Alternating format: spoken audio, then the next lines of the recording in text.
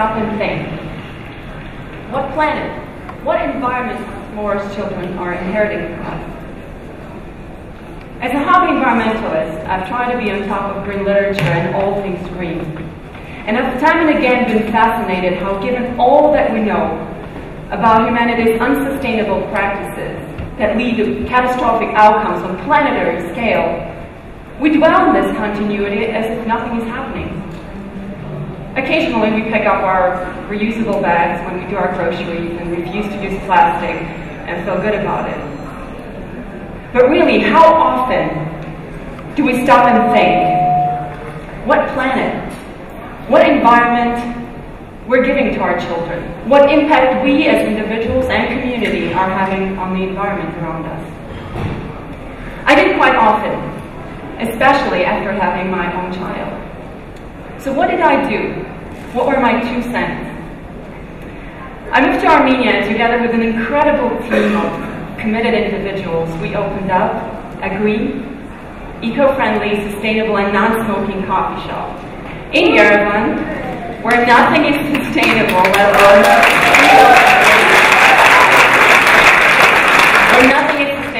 alone eco-friendly, and everyone smokes. Everyone thought we were crazy, but here is why we did it. Business, virtually any business, has been seen as the primary culprit behind environmental degradation. Born out of the explosion of industrialism and subsequently of capitalism, business has been eating away the finite resources of our planet and at the same time polluting it. However, today, with the availability of knowledge about green practices, it has really come down to a choice. Do you, as a business owner, choose to minimize the potentially negative impact on your immediate community and environment? We said yes. In fact, we decided that environment and sustainability will lead our business practices. It will be the core of our daily business operations. Above and beyond, we were guided by the notion that our customers, in return, will make that choice. Today, there's a growing number of conscious customers who choose sustainable businesses because they know that at our coffee shop they won't just find a great cup of coffee, but they will find care. They know that in return for their business, we care for the water that they drink, the food that they eat, and the environment that they live in. For us, green business meant first and foremost clean business. Right, here in Armenia, forget about it. We heard that mantra every day from our from our fellow business owners, from bureaucrats, from friends. I remember my first not so clean encounter. So, to import goods to Armenia, you have to do it through customs agency, or customs agent. So here I was meeting with a customs agent. Here he is, driving into the meeting in his expensive vehicle with all 7-digit number plates, and me thinking, all right, this might be an expensive agency, but I'll give it a try. So there he is explaining to me how to avoid paying the 32% stipulated tax, and how in doing so, I have to very generously tip all the relevant customs officials. And me standing in utter disbelief that this individual is offering me to commit tax evasion, bribery, and virtually become a criminal.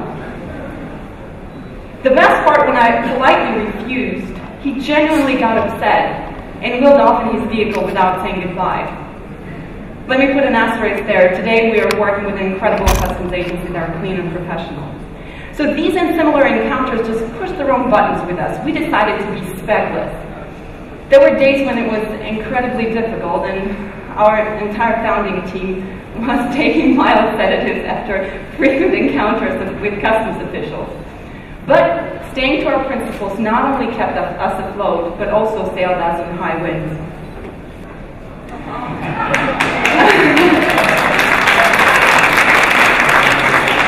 How many of you have encountered an acquaintance or a friend who was somewhere in LA or Boston or London who said, goodness, I miss these incredible Armenian tomatoes?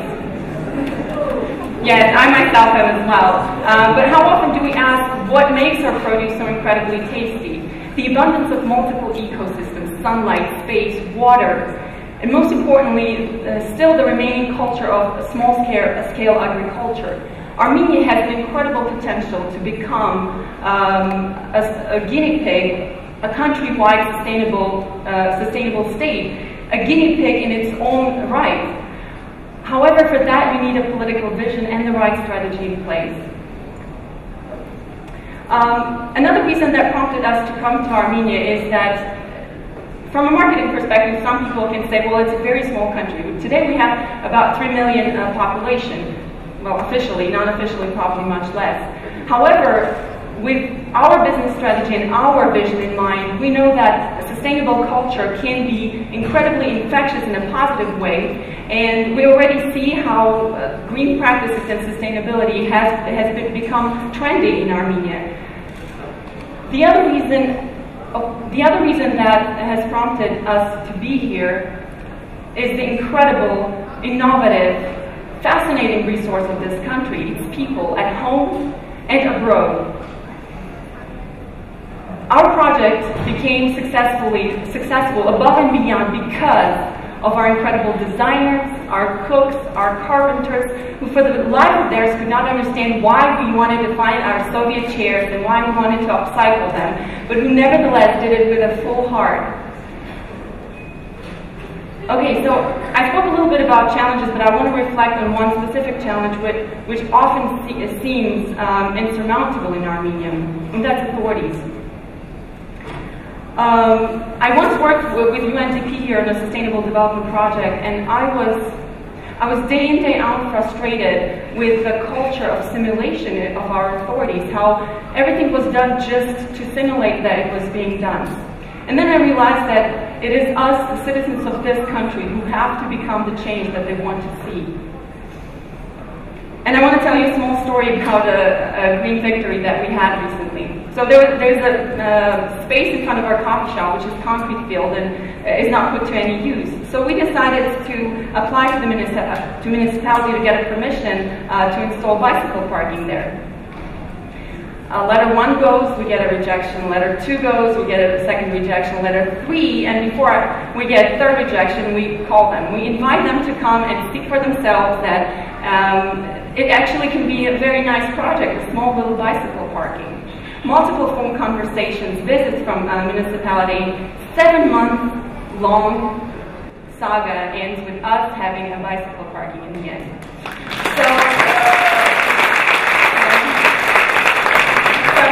I want to finish the challenge with a quote from Ray Davis. He once said, "A challenge becomes an obstacle only when you bow down to it." So I want to reflect on the rewards. Running a sustainable business can be incredibly rewarding from an ethical perspective as well as financial.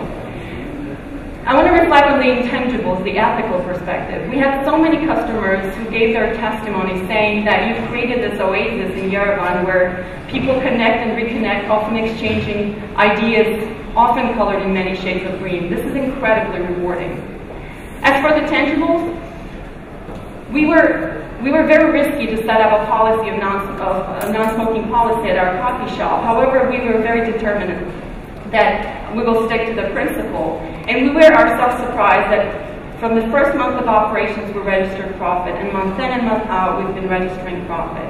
But more importantly and more excitingly is that today our coffee shop is registered in 3 different countries around the world.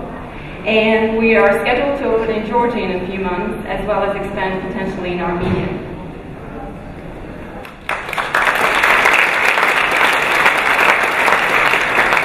Here's what I want you to take home today from this talk. In its ancient historiography, Armenia was referred to as the Garden of Eden, and its king as the gardener, Ghaplanyan.